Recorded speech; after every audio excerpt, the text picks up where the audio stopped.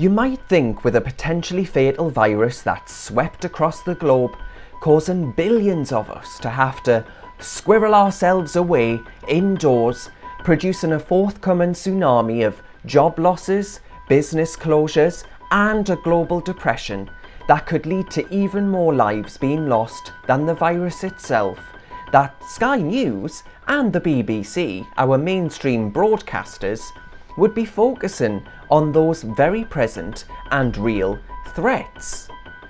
Well, my friends, you'd be wrong.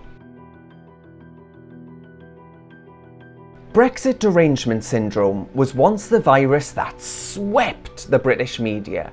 Now the deadly pandemic has mutated and is now known as Cummings derangement syndrome. In defence of our mainstream broadcasters, one thing you can say about them is that they very clearly care very passionately about adhering to lockdown rules, as evidenced by the fact that over these last few days they've gathered together outside of the Cummings household like a pack of sardines, showing little regard for the lockdown's social distancing guidelines. He didn't venture up to Durham for a second time, which was reported on the front page of the Sunday Mirror. He didn't put his family members at risk through physical contact. Durham police didn't, as was also reported, talk to the Cummings family about the COVID lockdown guidelines. And Cummings didn't carry on doing things that everyone else was unable to do. He even missed the funeral of his uncle who died from COVID-19.